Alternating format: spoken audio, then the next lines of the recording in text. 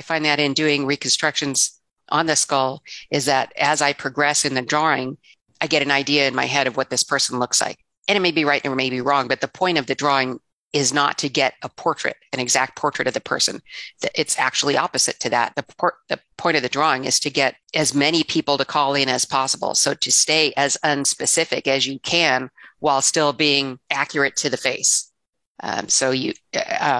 A former colleague used to say that you call it ambiguity, purposeful ambiguity. So you can make hair maybe a little bit curly, but still it could be seen as straight. You can make the eyes sort of medium tones. They can be seen as light or dark. If you think that maybe the lips look like this, but you're not really sure, make it a little bit like that, but enough that it can be read in a different way so that more people will say it might possibly be this person. That's the whole point of the drawing. It might be this guy. I should call the police and see.